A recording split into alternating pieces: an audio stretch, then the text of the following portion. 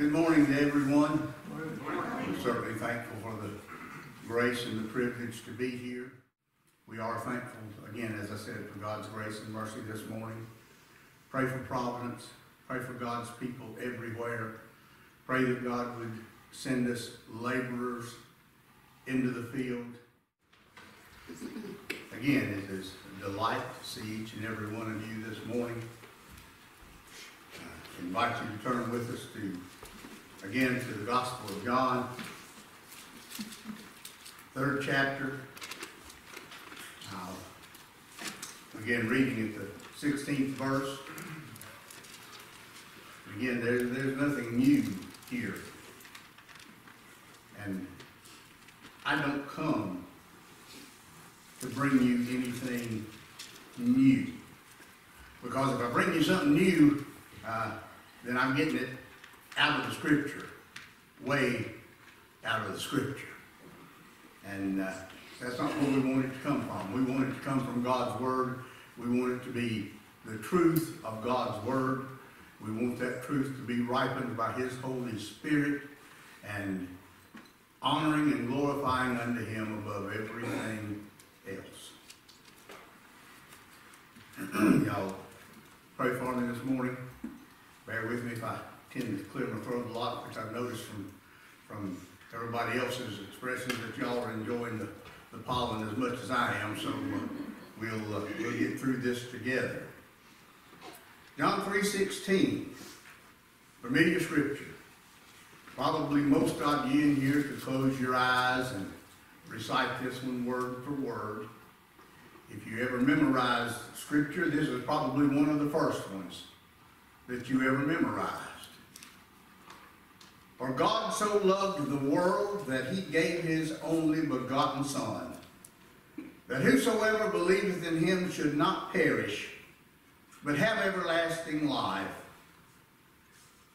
For God sent not His Son into the world to condemn the world, but that the world through Him might be saved. He that believeth on Him is not condemned, but he that believeth not is condemned already, because he hath not believed in the name of the only begotten Son of God. And this is the condemnation, that light is come into the world, and men loved darkness rather than light, because their deeds were evil. For everyone that doeth evil hateth the light, neither cometh to the light, lest his deeds should be reproved. But he that doeth truth cometh to the light, that his deeds may be made manifest, that they are wrought in God.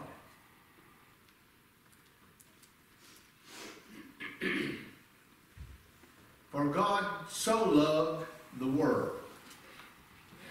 Now, for that to really make any sense to us, we've got to back up to the 14th verse where we find, and remember, this is Jesus teaching this now. This wasn't just John's writing. This is the words of our Lord and Savior Jesus Christ. And he tells him, as Moses lifted up the serpent in the wilderness, even so must the Son of Man be lifted up, that whosoever believeth in him should not perish, but have eternal life. For God so loved the world. God loved the world in the same fashion with which He foreshadowed in Moses' day, whenever there were fiery serpents going among the camp of Israel, and everyone that was bitten of that serpent died. Now, I want you to understand something here. They were still Israel. They were still of the camp of Israel that were bit by that serpent and died. But God sent a remedy to them for that death. And that remedy was a brazen serpent that they raised up on a pole. And everyone that was bitten of the poisonous serpent, if they were able to look upon that brazen serpent, that bite didn't kill them.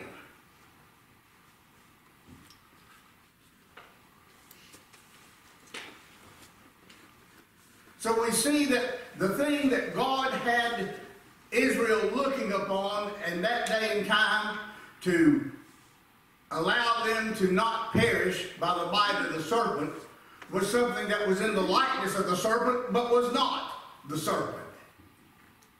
Even so must the Son of Man be lifted up.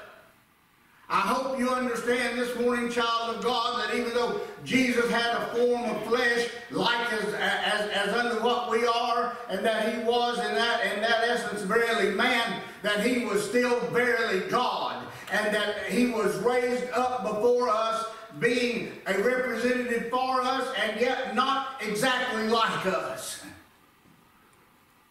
One of the biggest differences being that whereas our blood came from our forefather Adam, his blood came from his father God.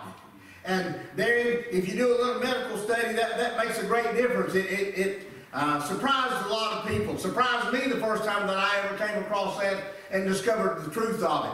That even though we are carried in our mother's wombs, our blood does not come from our mother.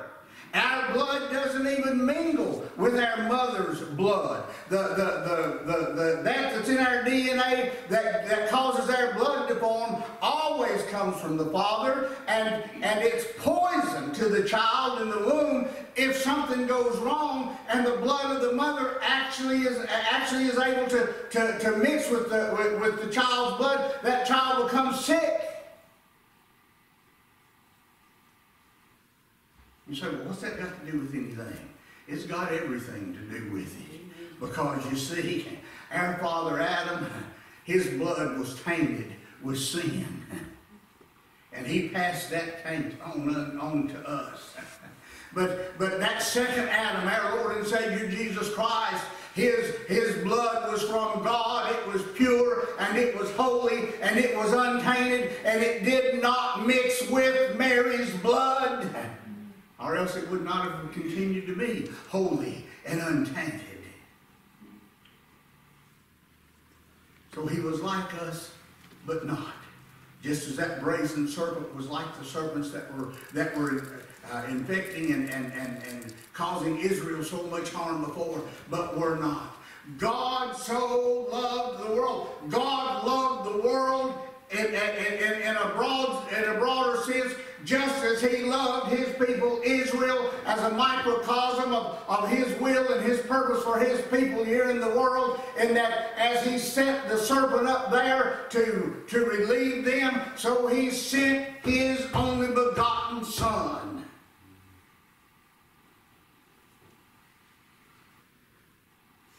We're so familiar with this that we tend to just, we read it quick, don't we?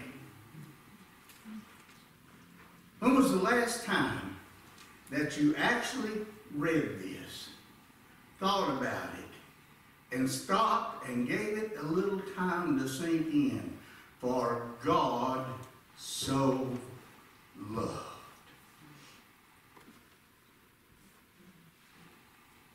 For God so loved.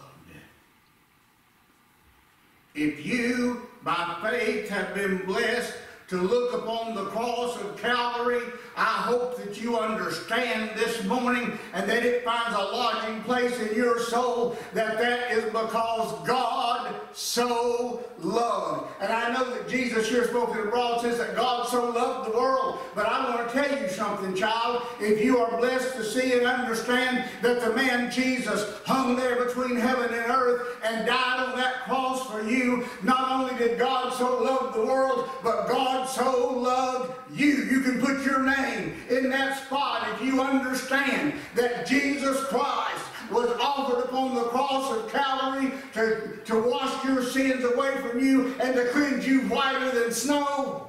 Amen. And yes, God so loved the world, as he was speaking of here. But God so loved Robbie, and God so loved Amber, And God so loved Randy, you can put your name in that spot and rejoice in the understanding that God so loved.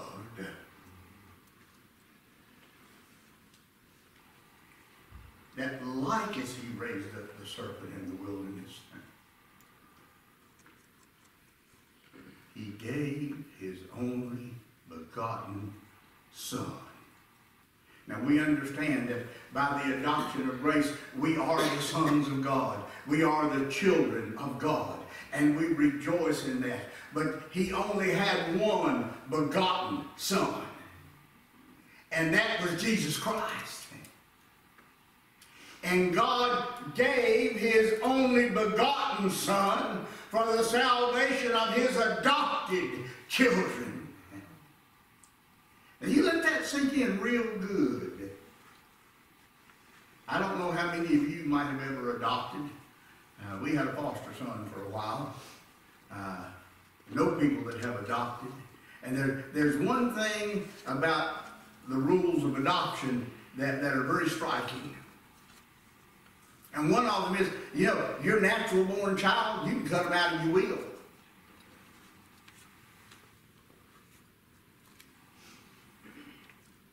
But a child that you adopt, no matter what they do or how they behave or where they go or what they say, you cannot disinherit an adopted child.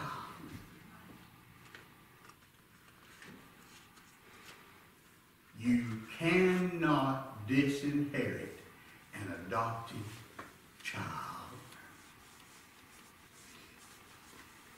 And if Jesus, think about the words of Jesus when he told us, you know, all that the Father giveth me will come unto me, and he that cometh unto me I will in no wise cast out. When was the last time you let that one sink in for a little bit? If the Father has drawn you to the Son, Jesus said that in that drawing of the Father to himself, that he would in no wise, and you understand the phrase in no wise? That there was no reason that existed that he would ever cast you out.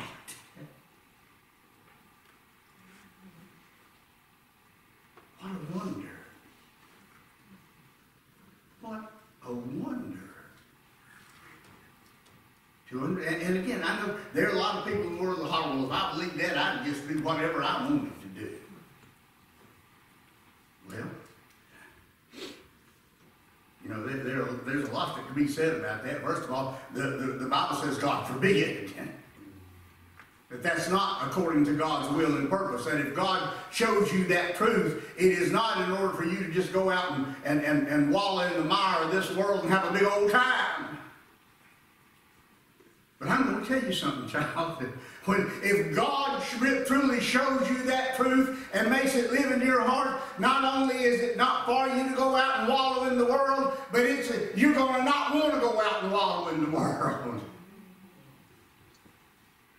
It changes you.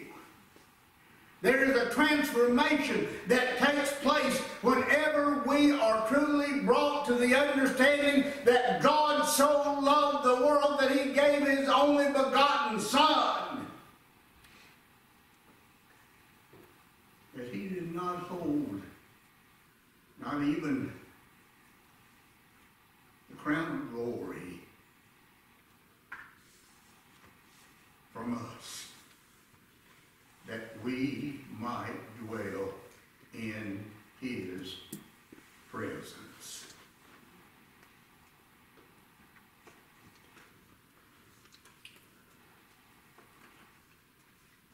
That whosoever believeth in him should not perish,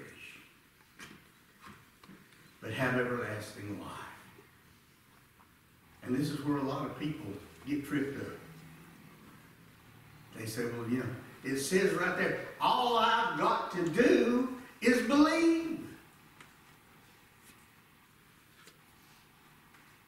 All I got to do is believe it. That's on me.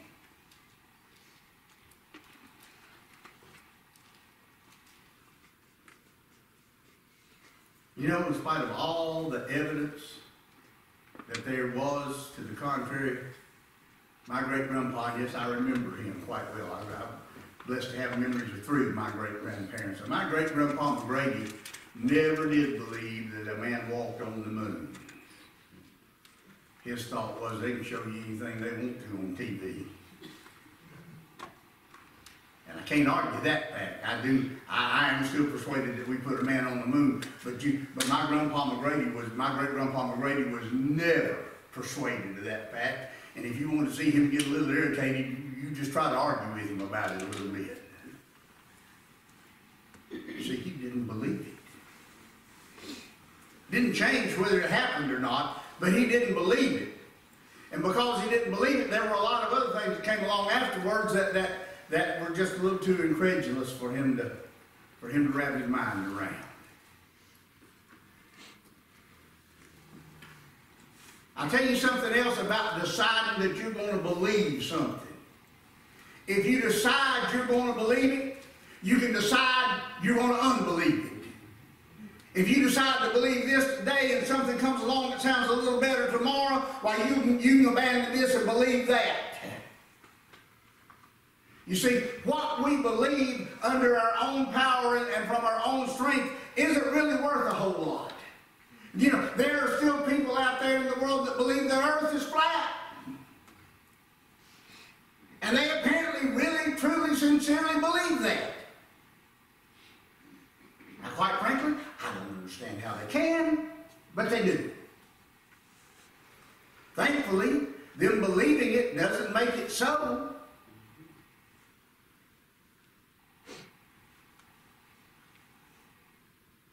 You see, our power of belief isn't in and of itself worth a whole lot.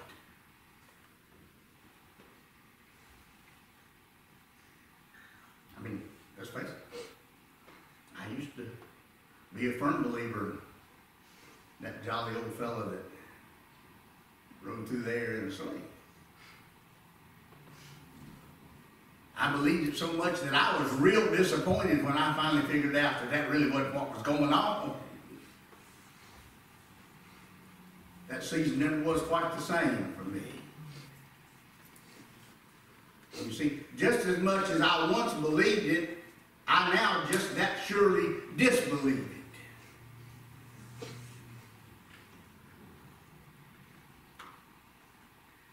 My dad's got an expression because people will look at scriptures like this and they'll say all the time, you have to believe. And Dad's answer to them for years now has been, amen. You certainly have to believe. When God shows you the truth of a thing, you have to believe. Whenever God convinces your heart of a thing, you have to believe. But what has to happen first is that God has to convince and convict your heart. You can't just take it on yourself to believe. If that were the case, how many of you could honestly believe? How many of you would even think of believing that a virgin would conceive a son?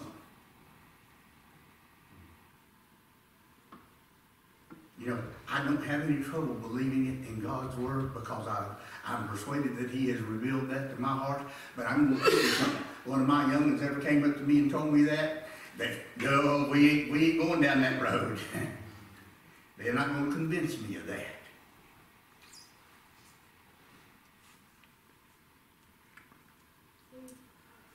There are a whole lot of things, you see, in God's Word that were it not for the Spirit of God abiding in us and God granting us faith, we could not believe it. Now, once God grants us faith, as Dad says, then we must believe it. I heard an old brother one time talking about faith and believing and how powerful believing the thing was. He said, if belief is just up to you, he said, you believe that's a bottle of water, right? Now, believe it's a gold bar. You see, you can't actually make yourself believe that's a gold bar, because you already know beyond a doubt that it's something else. When God shows us His truth and grants us the grace to believe, we are settled and sure in that, because that has come to us from God, according to the power of God, according to the love of God, according to the grace of God. We do embrace it, we do believe it, and we're not going to be shaken from it. Now, I do want you to know that from time to time in your life, you will be shaken. And the Scripture says that we are shaken, so that which remains is what can't be shaken.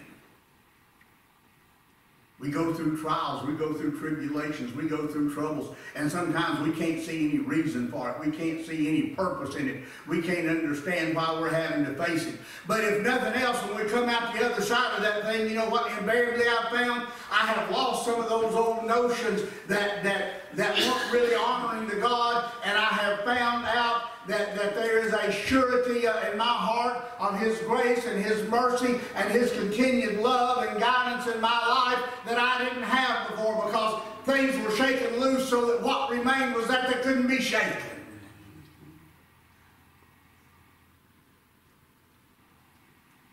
For God so loved the world that He gave His only begotten Son, that whosoever believeth in Him should not perish,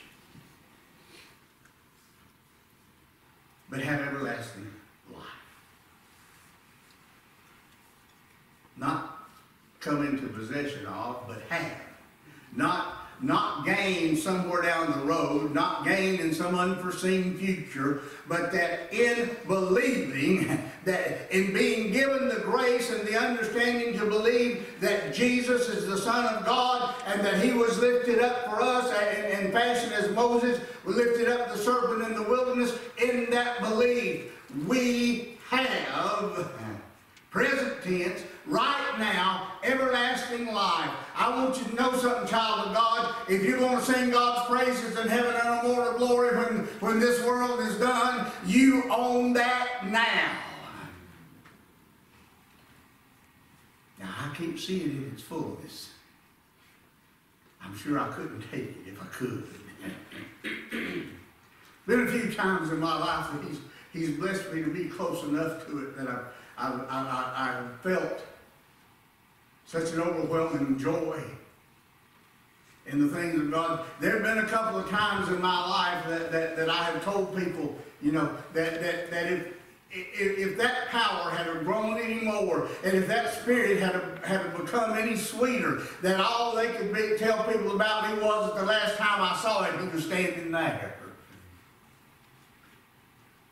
Because I don't believe my mortal frame could have taken any more of that joy and of that wonder and of the feeling of God's closeness.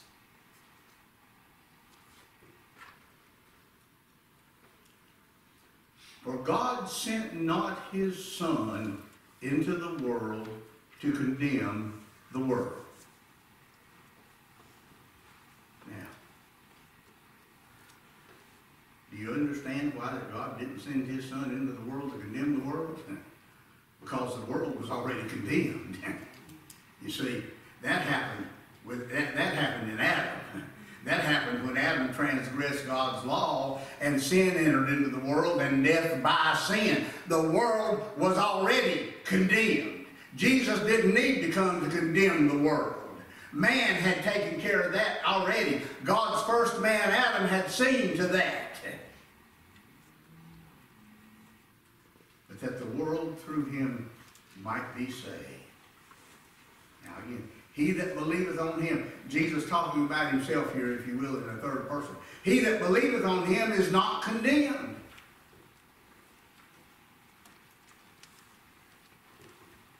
You see, the fact that we are able to believe on Jesus Christ is God's evidence to our souls. You know, people all the time say, well, how can I, how do I know I'm saved?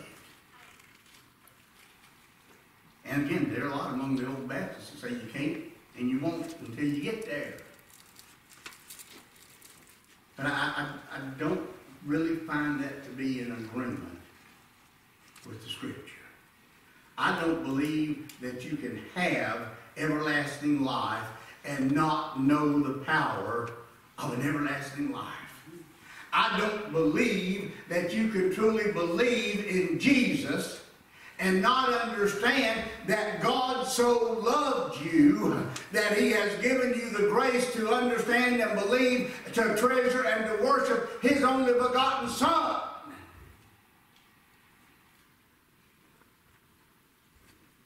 I don't believe that God moves in the hearts of His people and leaves them to wonder if there's a God. Now, they might not know what to call it.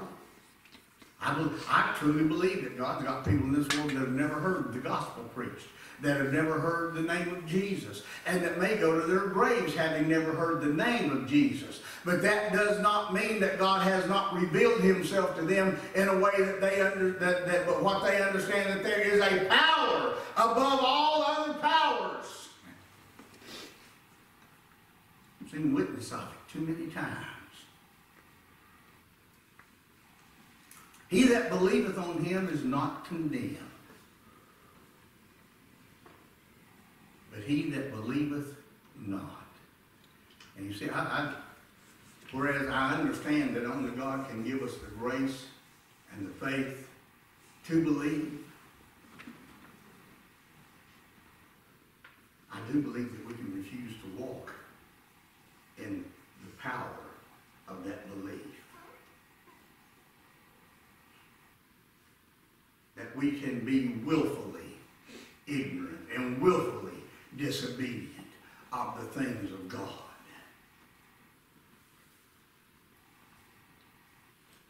He that believeth not is condemned already, because he hath not believed in the name of the only begotten Son of God. And so oftentimes we read that word condemned, and the first thing we think of is, well, they're going to hell.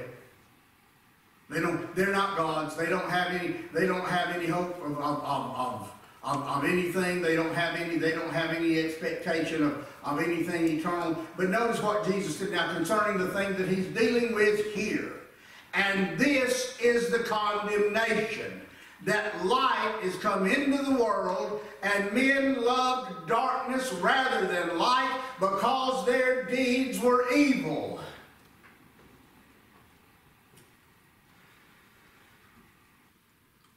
I've used this example before, but I'll share it with you again.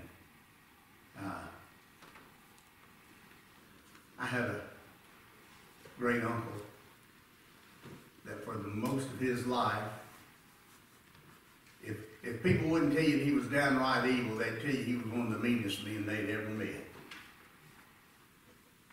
He never had a kind word to say to anybody. He never had a kind deed to do for anybody. He never expressed any joy. Kind of made fun of his wife for going to church and for believing in God. Resisted on every front, it seemed. In his later years, he became a diabetic. Then he had a stroke. Paralyzed his left side.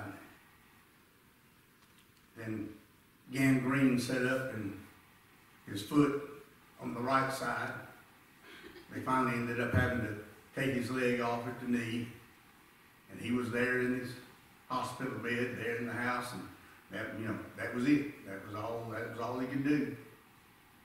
And because my Aunt Ernie couldn't get out and go to church, we took church to her every now and then. They some of us show up over there on a Sunday afternoon, and we'd sing and we'd pray and we'd preach. And one afternoon, after all that had gone on for a little while, my Uncle Nello began to relate how that when he was 12 years old, an angel of the Lord appeared unto him.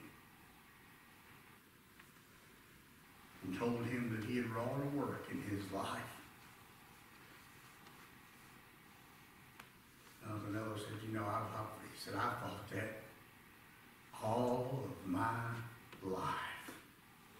I've denied it in my own mind, and to anybody that would have ever said anything to me about church or God, I have ridiculed it and I have made fun of it. He said, but there was never a time that I didn't know better. He said, but I wasn't the kind, didn't think I was the kind of man that could follow God. I didn't think I was the kind of man that God could love, and I did my very best to prove it. He said, but that doesn't change what God said to me. That doesn't change what he did in my life. And a couple of Sundays after that, my dad and one of the deacons from the church, I remember, Uncle Nello was paralyzed on one side, leg all up to the knee on the other. They took an old straight back chair and tied him in that straight back chair so he wouldn't float away, and carried Uncle Nello in that straight back chair out into the creek and baptized him. Now, that baptism didn't save him. But I tell you what it was, just as the scripture says, it was the answer of a clear and acquitted conscience before God. Now, Uncle Nello lived a life, if you will, of condemnation. The condemnation being this, that he loved darkness rather than light, because he understood that his deeds were evil.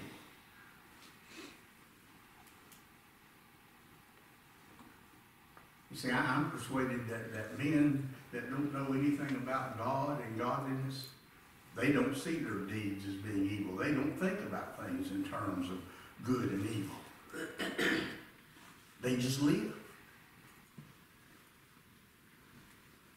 He knew his deeds were evil. And he hid from that light most of his life.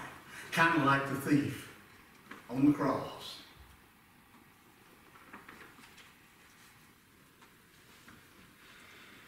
But Jesus said, he that doeth truth. Do you get what's taking place here? He didn't say he that believeth truth. Now, he that believeth on me hath everlasting life. And he that doeth truth cometh to the light. You see, it's one thing to believe. It's another thing to walk in the light of that belief. It's another thing for that belief to guide our steps, to guide our thoughts, to guide our purpose. It's another thing for us to confess that belief in our lives and not, you see, that's another part of it. If you let somebody know that you believe in God, they're going to start watching you to see if you mean what you say. Some of them because they're hoping you do. And others of them because they hope that they say, well, you ain't no better than me. You see, that's one of the things they don't understand. You're right, I'm not any better than you. I'm not any better than the worst man you can go out here and find on the street corner anywhere you want to look. I'm not any better. Except that God has been gracious unto me. Except that God has shown me mercy. He that doeth truth cometh to the light, that his deeds may be made manifest, that they are wrought in God.